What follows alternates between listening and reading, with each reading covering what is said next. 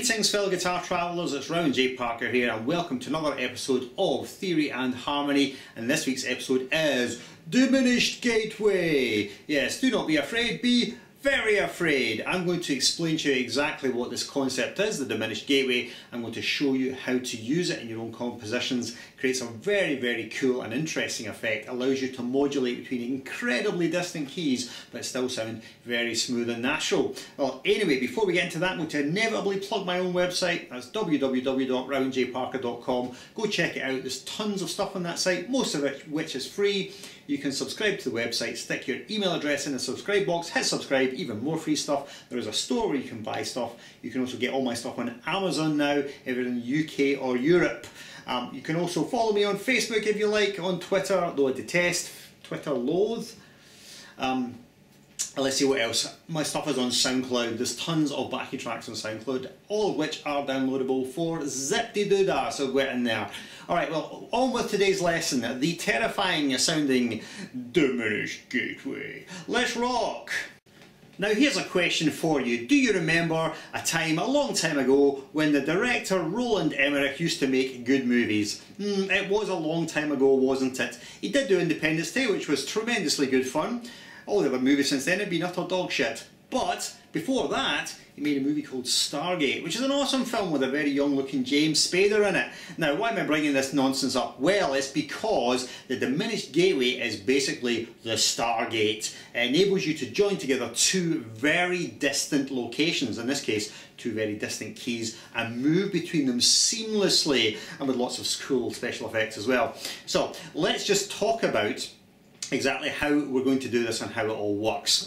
Righty, now in the last lesson when we looked at the properties of a diminished seventh chord, we learned that really it was four chords in one, or one chord in four. So for instance, G sharp diminished seventh chord is the same as a B diminished seventh chord, is the same as a D diminished seventh chord, is the same as an F diminished seventh chord. They're all the same chord because they all contain the same notes. Now, the property of a diminished seventh chord is that it has a tendency to want to resolve up a semitone. So G sharp diminished seventh wants to resolve to some sort of A. Now, actually, it's not very bothered about what sort of A it resolves to, as long as it gets some of that upper semitone resolution goodness.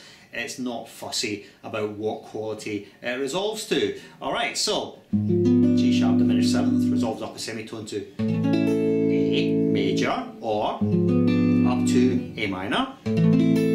Works as well. Can even resolve to A7.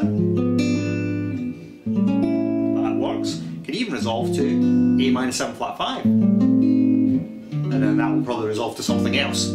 But the point being is that as long as it goes up a semitone, it's like, job done, happy, it sounds good to me, I can retire and lay on a beach. So, diminished seventh chords want to resolve up a semitone. So let's just discuss major and minor keys just now. G sharp diminished seventh chord resolves to what? Well, it's quite happy to resolve to A major.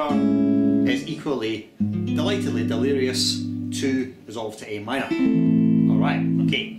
But now let's invert the diminished seventh chord. So the next inversion for G sharp diminished seventh chord is B diminished seventh. Now, this B diminished seventh chord wants to resolve up a semitone to what? Well, let's figure it out. B diminished resolves up a semitone to C major or C minor. It's not bothered. So let's just stop at that point and just think about what we've learned so far. If we try to change chords between the keys of A minor and C minor, normally that would be a very abrupt and, not to say brutal, modulation that you would only really do for a jarring effect. It certainly doesn't sound smooth at all, because as we know, if we know our diatonic theory, A minor and C minor, there's no key where A minor and C minor exist in the same key, in the same scale or on the same key. So they're not related. They're not even kissing cousins. They're far apart from each other. But if we use the diminished gateway, we can connect the two tonalities in a very smooth way. So let me just demonstrate that. So A minor, and let's go to D minor, which is in the key of A minor. And then let's go to E7, which is still in the key of A minor. And now the gateway, G sharp diminished seventh, then invert B diminished seventh, and now guess what we're on? Yep, C minor. So let's put a little bit of rhythm in that, just to make it clear.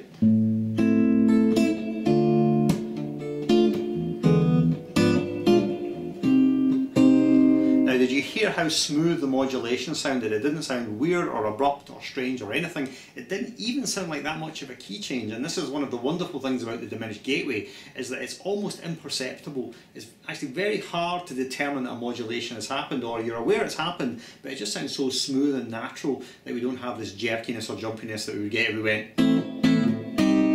which is all sort of psycho killer, really, isn't it? Alright, so now we've got the basic idea, let's extend it a bit further. So, G sharp diminished, that'll access A major or A minor, and then B diminished 7th chord will access C major or C minor. And what's the next inversion for our diminished 7th chord? It's D diminished 7th, that will access E flat major or E flat minor. Okay, so we've got another two keys which are very far apart. Now again, think about how far apart, say, the key of A minor and E flat would be. They're a tritone apart, those two roots, those two keys. Oh my goodness, imagine trying to make that modulation and make it sound smooth in any other way. There's no other way of really doing it apart from the diminished gateway, which functions as the conduit, the stargate, with Kurt Russell, between the two of them. Okay, and let's invert again. F diminished 7th chord. Now what can we access from F diminished 7th chord? Well, hopefully we're on it by now. We know we can access G flat major or G flat minor. Okay, and we invert again. Back to G sharp diminished 7th chord, we're back to A major and A minor. So here's the thing. From this one diminished 7th chord, from our G sharp diminished 7th chord and any of its inversions, we can access how many different tonalities? The answer is 8.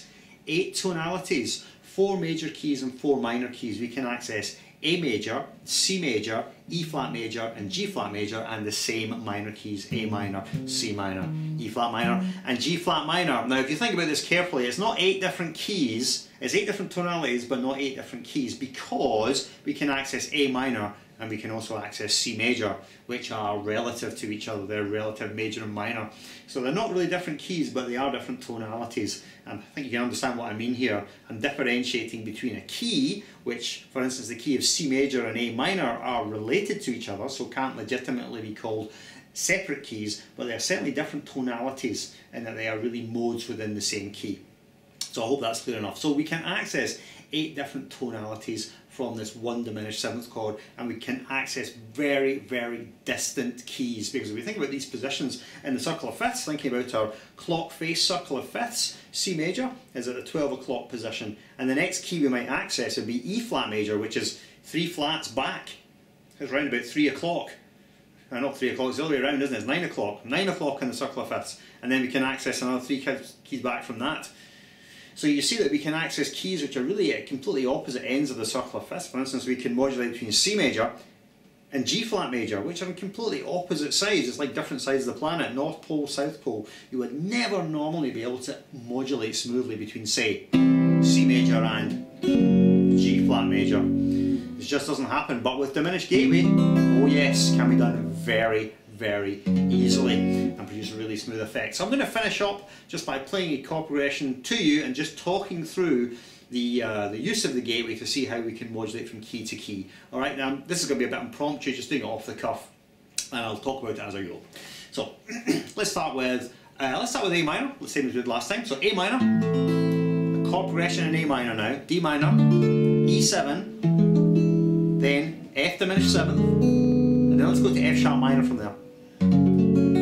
That works really well. Now in the key of F sharp minor, let's go F sharp minor, D major 7, B minor 7, and then let's go to C sharp 7, D diminished 7th. There's the gateway chord, which is going to resolve us up to, yep, E flat major. And now we're in E flat major. Let's muck around in E flat major for a little bit. On A flat. Now let's go to G7, diminished gateway, C minor. Used this one before. Diminished gateway, G sharp, diminished 7th chord. Let's go to A major now. Works really well.